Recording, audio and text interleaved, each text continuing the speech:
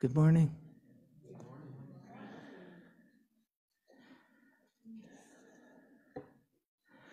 Anne Marie assures me that it's okay not to be on topic, so here we go. The year is a circle. There is the winter season, which gives way to spring. Then summer grows out of spring until finally the year completes itself in autumn. These are the 4 seasons of the heart.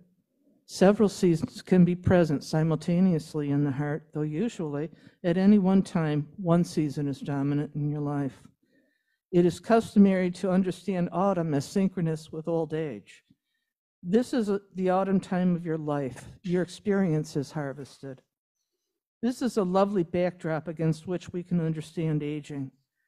Aging is not merely about the body losing its poise, strength, and self-trust. Aging also invites you to become aware of the sacred circle that shelters your life. Within the harvest circle, you are able to gather lost moments and experiences, bring them together, and hold them as one. In actual fact, if you can come to see aging as not the demise of your body, but as the harvest of your soul, you will learn that aging can be a time of great strength, poise, and confidence. To understand the harvest of your soul against the background of seasonal rhythm should give you a sense of quiet delight at the arrival of this time in your life. It should give you strength and a sense of how the deeper belonging of your soul world will be revealed to you. And I'd like to finish with one of, this is from the book Anam Cara by John O'Donohue, who was a seer and a mystic and just a remarkable man, who was also a poet. A blessing of solitude.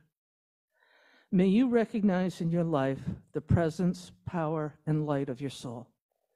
May you realize that you are never alone, that your soul in its brightness and belonging connects you intimately with the rhythm of the universe.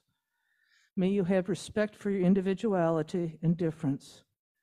May you realize that the shape of your soul is unique, that you have a special destiny here, that behind the facade of your life, there is something beautiful, good, and eternal happening.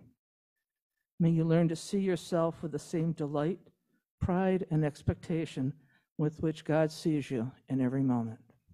Namaste.